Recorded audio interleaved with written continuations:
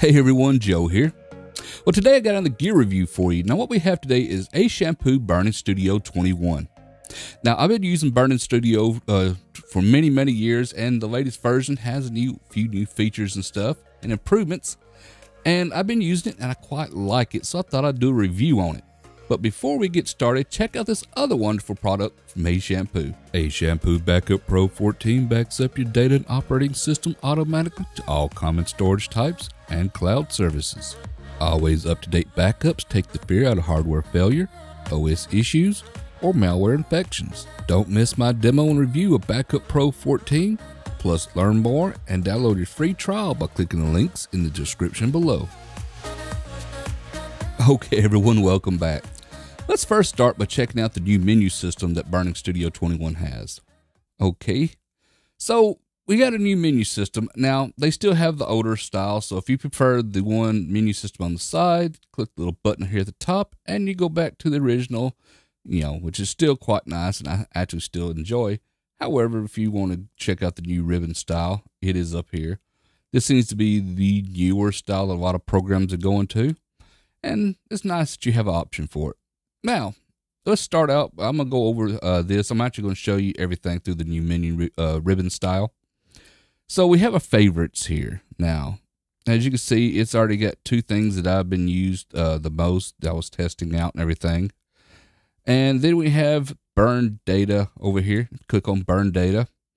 Let's see, you have a few options. Before we start going through these, let's just click star new disk. Since that is one I actually do use a lot. It's just burning straight photos and stuff, just straight to disk, JPEGs, nothing fancy, just data, So let's scroll back, and now if we go to favorites, we now have new disk is listed as one of the favorites. That's nice, so you can easily get to the, most people probably use 3-4 things out of everything that they got here, more than anything else, and they'll probably want to easily access those.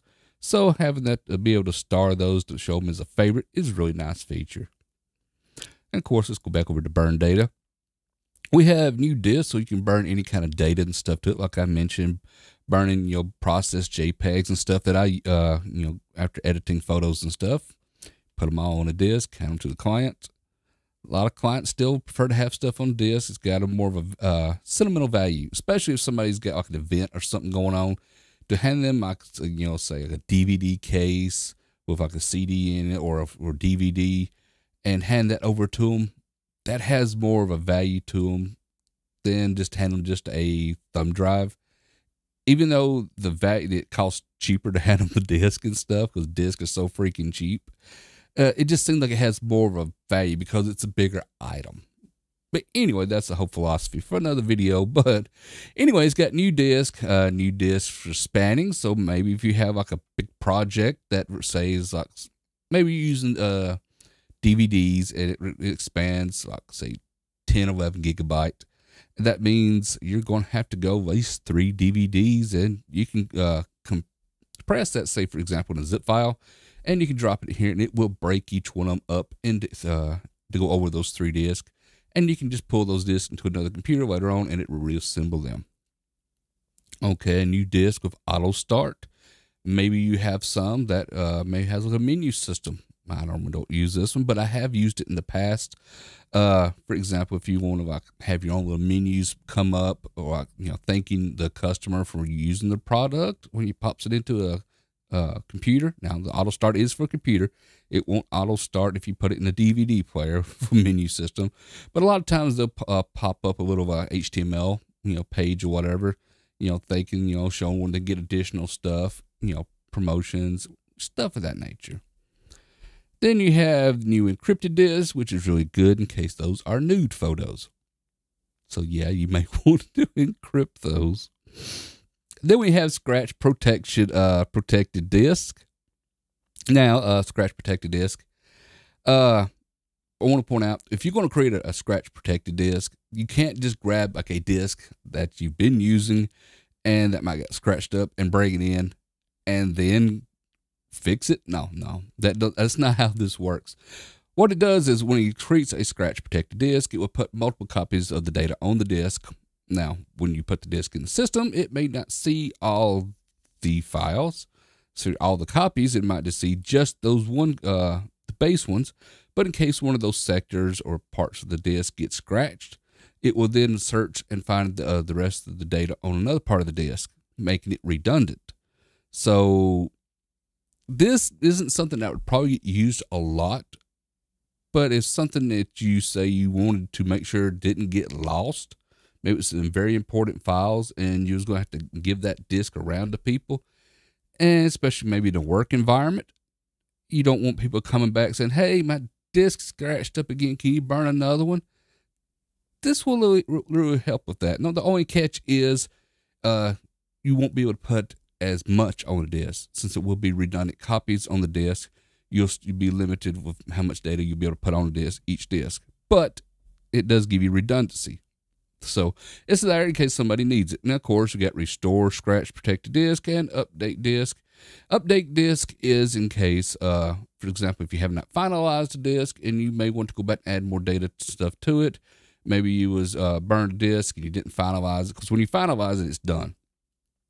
But maybe you haven't finalized the disk and you're still adding data stuff to it. So yeah, so in case you burnt like some files and stuff over to a CD drive, not CD, but DVD or CDR or disk, and all of a sudden you're thinking to yourself, hey, forgot to put a file on that. Well, you don't have to burn a new complete disk. You can just come around and update it. Like I said, the only caveat is if you have finalized disk, it's no go. Like I said, one above it is restore, scratch, protected disk in case you want to restore one. And also audio and music. Now we have create audio CD. Yes, there are people who still like having audio CDs. And you can still buy audio CDs, even though it seems a lot more people are going towards the MP3 route, or Apple Music or whatnot. But people still prefer CDs. I still got tons of my music backed up on CDs because that's a format that's not going nowhere for quite a while. Now below that we have create MP3 or Windows Media Audio Disc. Windows Media Audio, yeah. All right. Now I'm not saying nothing about Ashampoo, putting Windows Media Audio. I'm just being more like anybody actually uses that. But yeah, because MP3 is definitely still the way to go if you want compressed, music and stuff. Me personally, myself, I'd rather go with FLAC, but each one has their own personal opinion. Anyway, copy music files to disk. You have that option. You have rip audio CD. So if you have a non-copyright protected disk, you can put it in and pull the music and stuff off and save them. Then create car hi-fi. This is something I want to show you here. It's pretty nice. You click on it, and a lot of times you get like these car radio system stuff. You go to put in a disc, and it's like, disc can't be read. You think, what the heck? Well, this really helps with that, especially if you want to like MP3s. Like I said, for example, the Asher here, Android Radio, does MP3s, M4As, Windows Media Audio, FLAC, Waves, and good old open source OGG, Verbis OGG. So anyway, you can create a disk, and it will actually make sure that disk is more compatible with the radio, so you're less likely to put it in and get an read error on the disk, which is really, really nice. Like I said, they have quite a bit. A lot of Alpines here, Audis, Beckers, Axions, BMW, Chrysler, Chevrolets. So that way you can kind of walk, you're having trouble getting your files and stuff to work, and it shows the ones that are approved and not approved to work. So it really helps you narrow it down, figure it out. I really do like that they've included this. It's really nice. But yeah, like I said, I've actually, used this. Very helpful. Do highly recommend it. Let's go back. All right. Then we have CD Changer Emulator. Or write audio files to USB drive with use of CD Changer emulation software. Your audio files will automatically be converted to a format by the selected emulator profile. It creates additional profiles support unlisted emulators. And so if you want to knock a CD changer, type thing, use that. Then we have MP3 player, convert your audio files compatible with formats. Now what this is going to do is some MP3 players may have restrictions on the bit rate and stuff that they can be played at. This will just ensure that those are, when you choose like the MP3 player, it will be compatible with it. Of course, you got personal CD player here, and I believe I checked on that one. Yeah, you got like generic one, you know, Philips and stuff to make sure those formats supported. There we go. And let's see, that's all-in-ones for audio. Then we got video and slideshow. Create movie or slideshow DVD. If you click on that, you can drop your files in. Then we have create movie, slideshow, Blu-ray, video DVD from a folder, and video Blu-ray disc from folder. And we have also video CD, which is very not used at all anymore, but it's still supported just in case. And super video CD. Those were really big back in the 2000s and stuff, especially when I was overseas and stuff. You can find a lot of those. But anyway, I guess we got Blu-ray and DVDs now, and so if you want to put stuff on Blu-ray, it's very handy. Then we have covers and inlays. So if you want to create covers and inlays for those files, and I'll pull up one here to show you. All right, you can choose what you want. Say I want a DVD case or I want a Blu-ray case. So choose DVD because I like the DVD cases. And just choose a sheet type. Also choose disc. Now you can also go over here, hit the plus sign, hunt down an image on your computer that you already got. Helpful, for example, like myself.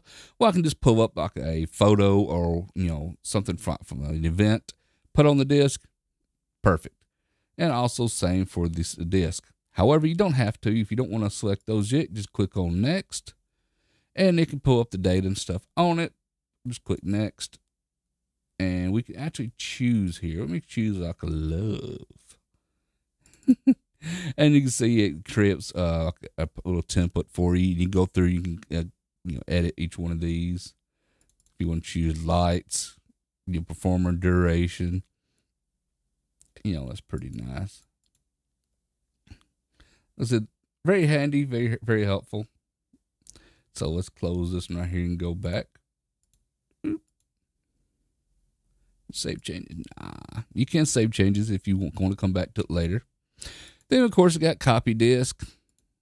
Of course, this is not, I already got a blank disk in there, so it's going to keep arguing with me. But anyway, copy disk won't copy, write protected, obviously. Copy protected disk won't be able to do that. But if you got like disks and stuff, for example, like I said, you created some to an event, and you need to make like 10 or 12 copies, you can do that. And create a modified copy of an existing disk. Maybe you got a disk, you want to make a few changes to it, you got that option. Disk image, which is still very, very handy, believe it or not. A lot of times you can still go out now and still download ISO copies, for example, like for Linux and stuff. And since Windows is actually getting so big now. But yeah, you can still put bootable Blu-ray disc. If you want to put Windows on it, you can put burn an image over to the disk and boot off that disk if you still got a DVD or CD drive, obviously. I still do, obviously. So you got the burn image, create image, or browse images. Backup's another really great option here. For example, if you got files and stuff and you're not really big on what backup software, you can just use this as for backup software. And this will actually let you take files. For example, let me click on backup files here.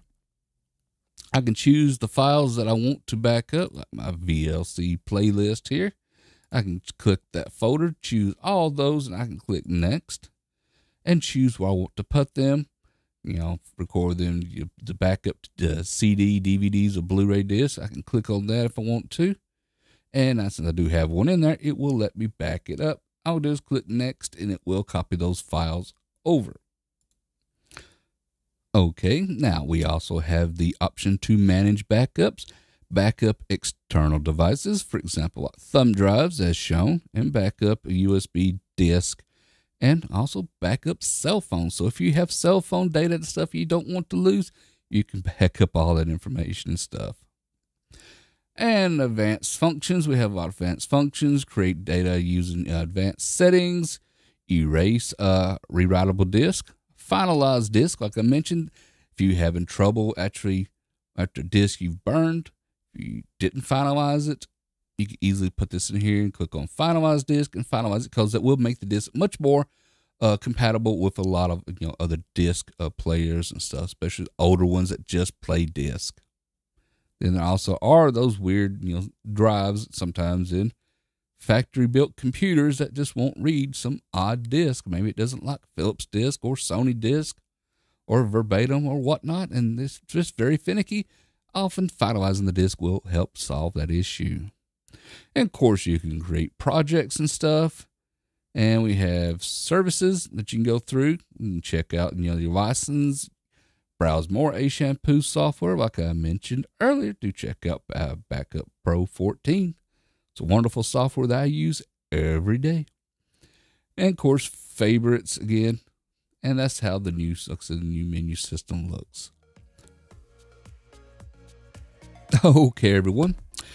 Well, my final thoughts on Ashampoo Burning Studio 21, and it is likely the best media creation tool out there on the market. So if you're still looking for some good software to help you burn, your DVDs, Blu-ray discs, CDs even, and do a few more extra things, it is the software that I highly recommend. And of course, I am also an affiliate with Ashampoo, so if you're interested in Burning Studio 21, do check out links down in the description below for a affiliate link and stuff to it. That way, if you want to test it out, try it out, free trial, download it for free and try it out. If you like it, you purchase it. And anyway, like I said, I've been using it for years. I'm going to continue using it until nobody else wants disc anymore. And I highly do recommend it. So anyway, that's it for this video. If you like this video review, this product, give me a thumbs up. Thumbs up so it's highly appreciated. If you're not a subscriber to my channel yet, please take the time to subscribe. Subscribe is free. It's for you. Let you know when I release more videos. Until next time, everyone, thank you for watching.